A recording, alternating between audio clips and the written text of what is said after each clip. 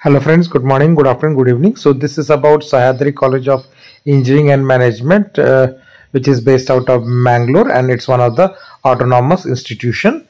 So I'm going to review this college today and talking about this college started in 2007, right? So it almost like 15 batches have passed.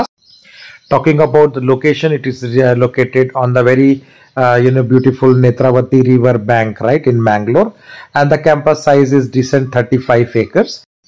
Talking about the affiliation recognition, it is autonomous college affiliated with Vishwasaraya Technological University, and it's approved by AICT UGC, and it's recognized by Department of Science and Technology for its scientific and industrial research capabilities.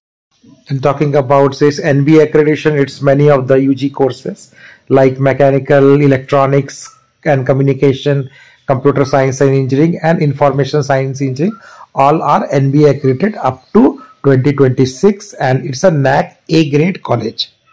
So before going for the placements and the other review, this is campus tour. Quite beautiful campus with a good amount of facilities, infrastructure available. So you can see the sports ground here and some of the building infrastructure which are part of the good size campus. So it's all modern facilities but in the traditional environment, and these are some of the pictures of the library and the other infrastructure which you can see here.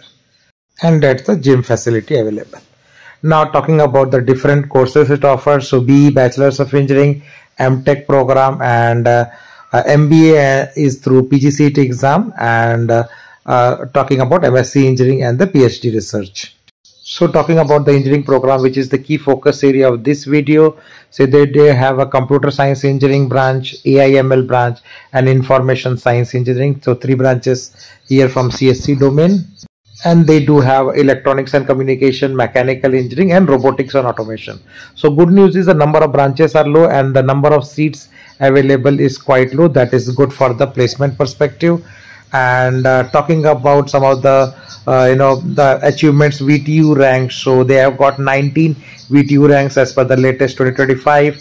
9 ranks for AI/ML branch, CSE/AML, 7 for computer science engineering and data science, and 3 ranks for the mechanical engineering branch. So that is good performance. And talking about the management quota details which is available on the portal, that CS/AI/ML branch is around 3.4 lakhs per year, information science engineering around 3 lakhs per year, EC around 2.2 lakhs, robotics and automation around 2.2, and mechanical engineering 1.5 lakh rupees per year. But again, there could be additional one-time donation which will be applicable over and above this. Now directly jump onto the placements. I'm going to cover mostly the placements of 2025 and the NIRF data for last 3 years. So this is the highest package which they have claimed is 72.3 lakhs with the student for robotics and automation engineering placed in Rolls-Royce. So this looks like to be placement like international placement. The second highest salary is with the company called Belk, and this is for Department of Computer Science Engineering, 44 lakhs package, and this also looks to be basically the international placements. Now moving towards the other higher salaries are with Department of AI/ML placed with IMV Corporation, and package offered is around 36 lakhs. Moving further, this is with the GEMS Corporation, and you can see 35 lakhs package for again the student from CSC department.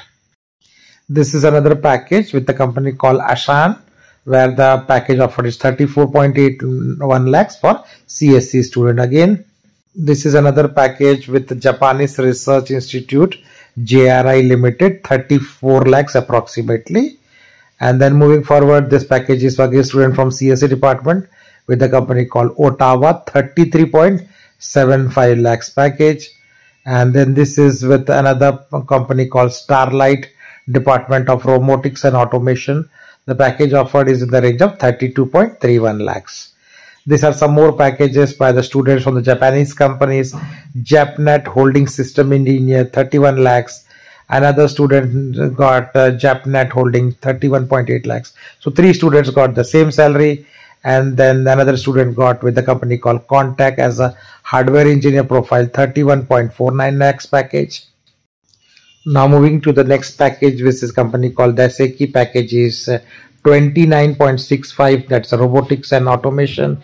And then another package which is 29.25 with the company called INX. This is with the Department of Mechanical Engineering package offered is 26.68 if Ifagaki Corporation. So these are all international placements. Now talking about the NRI placement detail for last 3 years, which is important parameter for India based offers. So if you see 2022 batch, 713 students were eligible for participating in placements, out of which 442 students got placed with the median salary of 4.42 lakhs. And then in next year 2023 passing batch, out of 635 students eligible, 385 got placed with the median salary of 4 lakhs. And in 2024 batch, 580 students were eligible to participate in the placements, and out of which 314 got placed with the median salary rising to 4.75 lakhs. So these are the updates based on the NIRF placement data submitted by the college. So that's all in this video. Thanks for watching, and please do subscribe channel to get similar updates on all the colleges in Karnataka. Take care and bye.